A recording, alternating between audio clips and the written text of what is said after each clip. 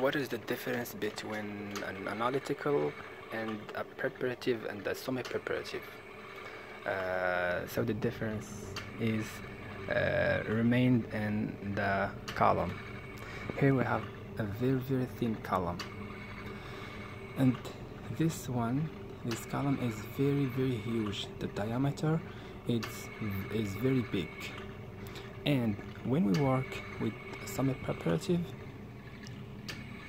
we have this kind of column. For example, 9.4, the diameter.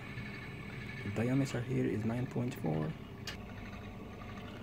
For the analytical one, we have 4.6, the diameter, and here we have 21.2. So you can notice very well the difference between each one.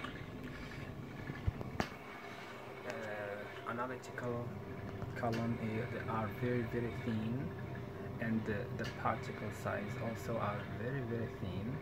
But concerning the semi-preparative, so the diameter is the medium, the preparative is